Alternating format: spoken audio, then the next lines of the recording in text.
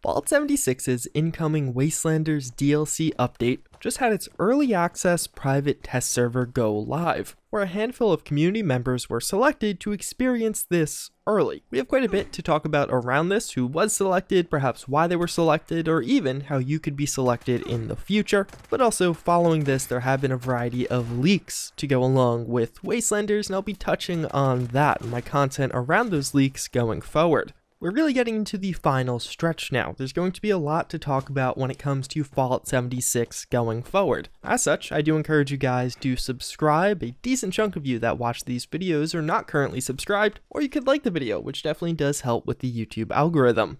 But with all that being said, let's first touch on the Wastelanders PTS. If you're not familiar, the Wastelanders PTS is basically a public test server where select community members can try out Wastelanders early, but also will be responsible for reporting bug fixes and providing feedback to Bethesda, so hopefully when Wastelanders actually releases, it'll be in a relatively bug-free state. They announced this a week and a half ago and applications were opened following that.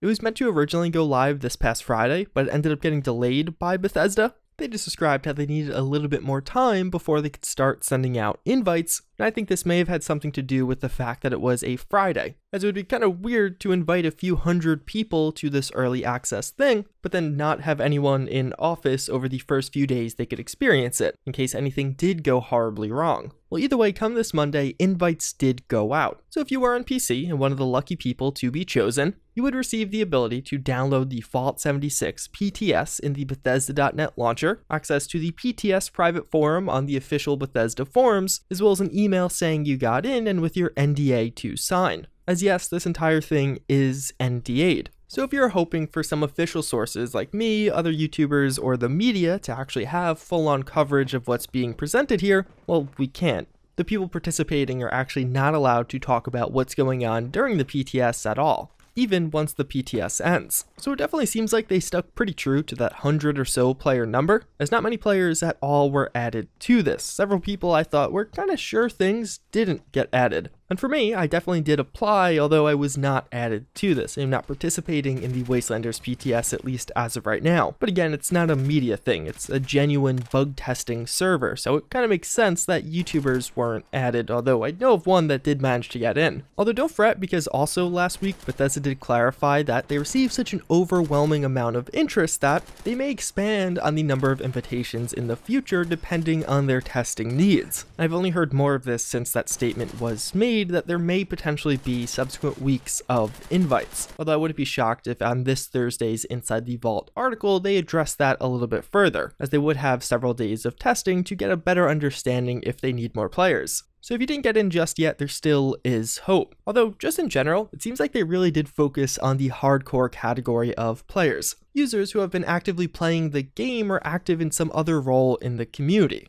Large in part, it didn't seem like it was just a random assortment, but very focused, which is good to see. So hopefully there are a lot of people actually playing and trying to break things, not just playing for their own enjoyment. But to go along with all of this, what likely comes at no surprise to anyone is there also have been a ton of leaks around Wastelanders. And I would say it's pretty safe to assume that this is only going to become more and more prevalent as time goes on. It seems like for those accepted into the PTS, there was roughly a 40 to 60 gigabyte download.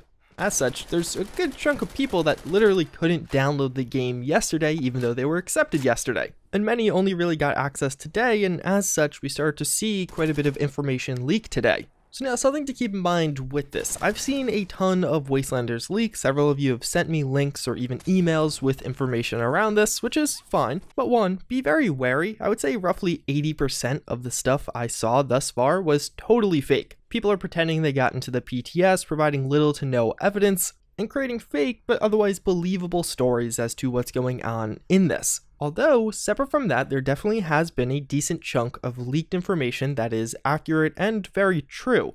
Things that we didn't know beforehand, but I do know for a fact from more private sources that is a part of Wastelanders. The vast majority of this just being written text, whether it be typed out by one user or another, but even some screenshots have leaked. At this point, I haven't seen any videos, but I wouldn't be shocked if more is to come. Again, it's literally just the first day. Many people only just got access to this. So as time goes on, people get more and more comfortable with the private test server, I'm sure there definitely will be more. In large in part, as of right now, I found among private Discord communities there is a lot being shared. Mostly people who got into the PTS sharing details with some of their friends, then some of their friends screenshot that and share it even further, and it's just getting passed around. The overwhelming majority of it seems to be fake thus far, but again, there are some true things out there. And I'm sure as time goes on, as more people play this, as more of these things are shared, certain major details will just become known among the community. Now I have to imagine and kind of assume Bethesda expected this. It's not the first time they've done a community invitational. We saw it with the Fallout 76 stress test before the beta even released. Xbox users were able to play the game early. There honestly wasn't a ton of leaks around that, although there were some, and that also did have an NDA. But separately, we saw a ton of this with Fallout 4's DLC betas, very similar to how we're getting an early access PTS for Wastelanders.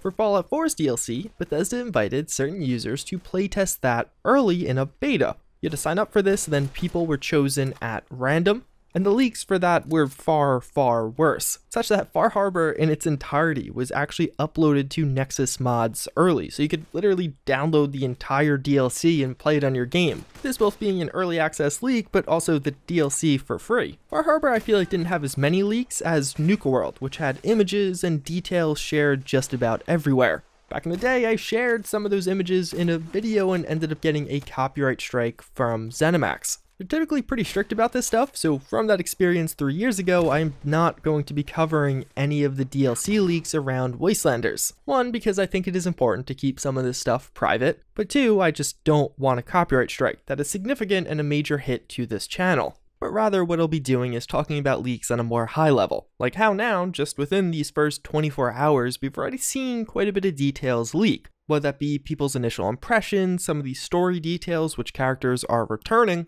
but a ton in the way of new content, which armors, weapons, etc. are coming with this. It is a bit of an odd situation for me because I typically do cover some of this stuff early when things are data mined or even just speculation about the future. But with this kind of stuff, a few copyright strikes and my channel would be deleted, but even further, I do want to give Bethesda that opportunity to really showcase this themselves, to have that big trailer or gameplay drop that reveals these otherwise fairly major additions that are coming. I will still cover things Bethesda add to the files of the game themselves when new updates are shipped and we can data mine new details. But as far as people breaking NDAs, I will not be covering or linking to that, so that's just a disclaimer going forward.